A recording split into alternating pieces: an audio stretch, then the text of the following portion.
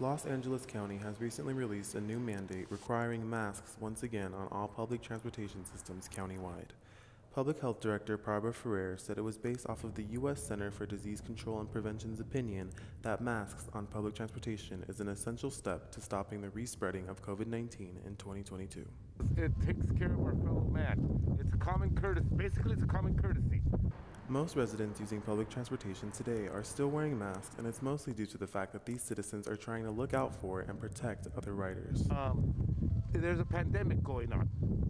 We can't see it, but it's killing people. And you either agree or don't agree. And in my opinion, I don't exist on this planet by myself. I got family, I got friends, and just everyday folk. We should take care of one another.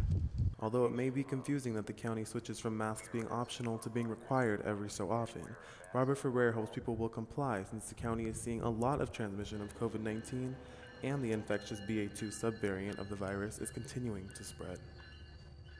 The CDC will continue to monitor the public health conditions to determine if this mask requirement remains necessary in Los Angeles County.